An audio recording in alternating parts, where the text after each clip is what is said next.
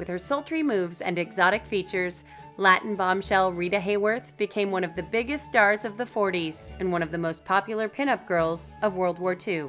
Rita Hayworth was a successful dancer before she was an actress, and she really did have it all. She had looks, she had skills, she had the acting chops.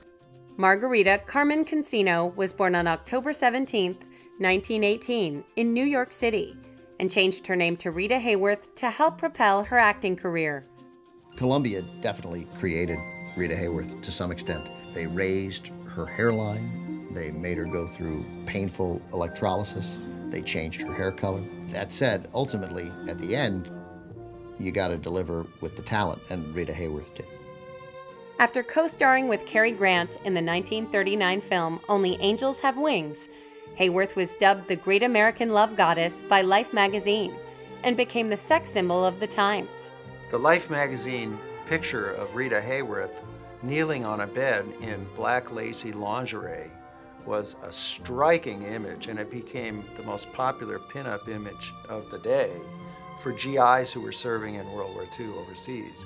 Hayworth became popular in musicals and was one of only 6 women to ever appear on screen with both Gene Kelly and Fred Astaire. From 1944 to 1947, she was named one of the top box office draws in the world. Rita Hayworth was an enormously talented actress, and the temptation with so many of those great Hollywood beauties is to stop the conversation at their beauty. That's a huge mistake with Rita Hayworth. Hayworth's signature movie Gilda became famous because of her one-glove striptease, and reports were later published that the atom bomb had Gilda written across it, solidifying Hayworth's status as a bombshell.